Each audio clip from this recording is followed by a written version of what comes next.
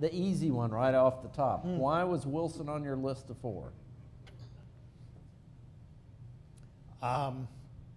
The easiest way to answer that is when I was 10 years old, a youngster of annoying precocity, I'm sure. a preview of coming attractions, just plain a strange kid. I read a book by an author named Gene Smith, and it was called When the Cheering Stopped. And it was a wonderful book, a book ostensibly about Wilson's presidency, but as much about his post-presidential life, and particularly the period following his stroke in 1919, the fight over the League of Nations. And Gene Smith was not an academic, not a professional scholar. What he was a wonderful storyteller. And Wilson, whatever you think of Wilson, Wilson's is a great story. Many would say a great tragedy. Woodrow Wilson is one of the most significant American presidents, period. Woodrow Wilson's legislative record, particularly in his first years in office, is in many ways a preview of FDR's New Deal and LBJ's Great Society. And in some ways it was even more impressive because he was the first president to exercise that kind of almost parliamentary control. He was as much a prime minister as he was a president.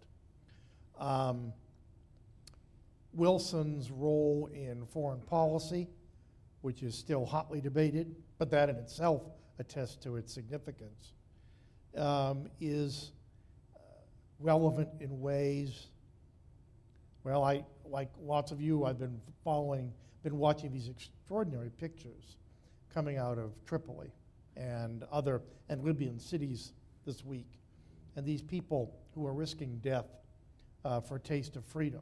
In many, many ways, they're responding to the Wilsonian summons. Woodrow Wilson believed that America had, in effect, a missionary role to play. That he once said, "People accuse me of being an idealist. That's how I know I'm an American." He believed passionately in self-determination, in the rule of international law, in disarmament, in democracy applied to the global stage.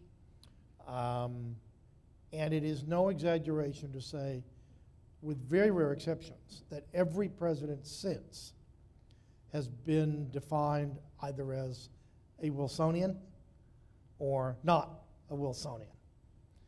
And there's any number of things we can talk about. But I think both the domestic record, the war record, the fact that Wilson, through the sheer power of his eloquence,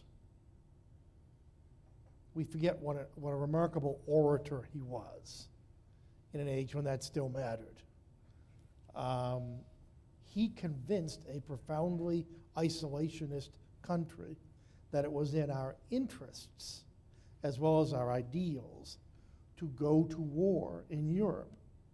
That was an extraordinary thing. Now, you can debate, as indeed people debated at the time, whether in fact that was a wise course. There's no doubt that there was a backlash, particularly after the war. Wilson, in effect, succeeded too much. He took people to the mountaintop. He painted with words this almost utopian vision of what the world could be, a world made safe for democracy, a war to end war. And we were, in some ways, naive, and we believed it. And when it didn't happen, we tended to blame him.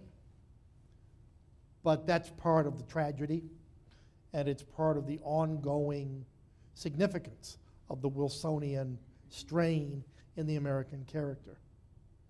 His path to the presidency, his first election in 1912, was really uniquely different, totally different from what you you would ever see today. I mean, it took dozens of ballots for him to win the nomination. Everything about and then he wound up Wilson's- with 42% of the vote. Yeah, Talk a little bit about that. Everything about Wilson's political career defies the odds. You know, it's interesting. He had less political experience than any American president. The most recent American president whose career in terms of office holding is comparable to Wilson's was George W. Bush. You know, a term and a half as governor of Texas. Wilson had less. Wilson had one term, 2 years as governor of New Jersey.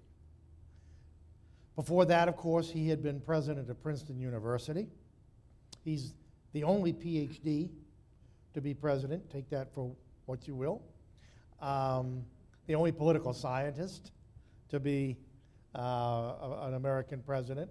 He was an educator, the scholar in politics, a very unlikely figure in every sense of the word. But events came together at the beginning of the 20th century to create this climate, what we now know as the progressive era. And Wilson, first of all, the other unique thing about Wilson was, of course, he was a son of the South. He was born in Virginia, raised in Georgia, the Carolinas. He was, in many ways, a nomadic figure. He was a divided figure. He talked about, he said, I feel like I'm sitting on top of a volcano emotionally. And by that he meant, he talked about the Irish in him and he talked about the Scottish in him. And the two were constantly at war. One was very generous and emotional and inclined to wage battle. The other was rather canny and tenacious and cold. And those qualities, in a sense, were at war with each other. He was brilliant. He was also, it's interesting, he was dyslexic. Didn't learn his alphabet until he was 9 years old. And his vocabulary, you know how large his vocabulary was?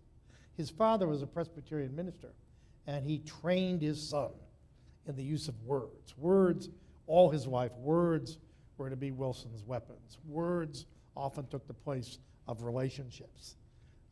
Wilson had a vocabulary estimated at 61,000 words, which is pretty remarkable, and especially, I would say, for a dyslexic. Wilson trained himself to write in shorthand. He was a very disciplined figure, loved baseball, was a baseball fanatic. If you go to the Wilson House in Washington, the office off of the entrance is called the dugout.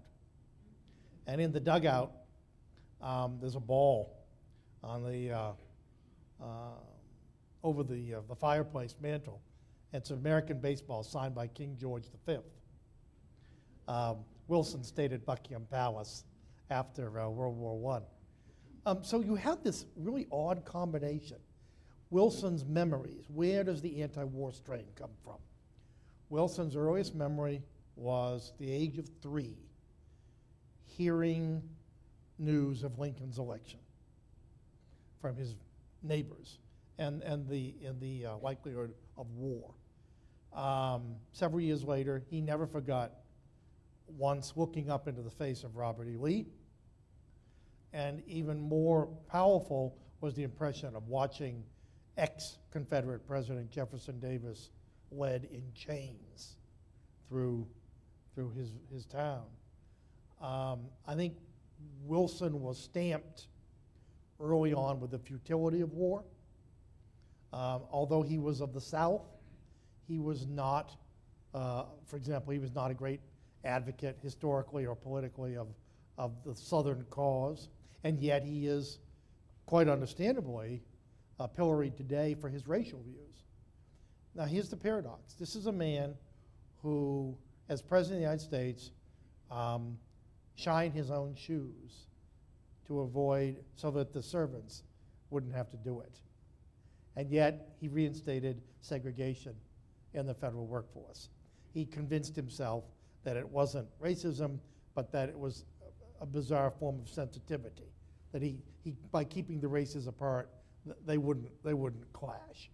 And the irony is, in 1912, when he ran this four-way race against Teddy Roosevelt, William Howard Taft, and Gene Debs, the socialist candidate, he actually was the first Democrat in modern times to get a significant part of the black vote.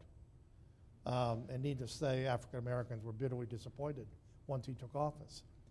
And it's one of the great mysteries of Wilson, this man who has become synonymous with self-determination, individual and national, around the world, and nevertheless couldn't see his way to that in his own country. Mrs. Wilson, famously, on her deathbed, Ellen Wilson, the first Mrs. Wilson, was appalled by the slums of Washington, D.C. And she got Congress to pass legislation to basically clear those slums. And it was passed while she literally was dying. The second floor of the East Room, or of the White House, overlooking the Rose Garden, which she had designed, the famous Rose Garden that's there today. So, you know, Wilson is one of these figures who, just when you think you've got a fix on him, I guarantee you he'll do or say something that will surprise you. Where does the Federal Reserve Act that was passed in 1913, where does that fit into his overall legacy? Yeah, remember, Wilson runs in 1912. Teddy Roosevelt runs on what he calls the new nationalism.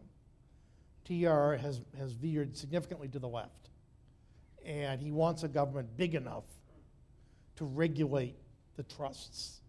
He's moved beyond trust busting. He wants a government, anyway. Wilson, on the other hand, it strikes me as curious that there are conservatives who think of Wilson as an arch enemy, because what Wilson was trying to do was actually to restore competition.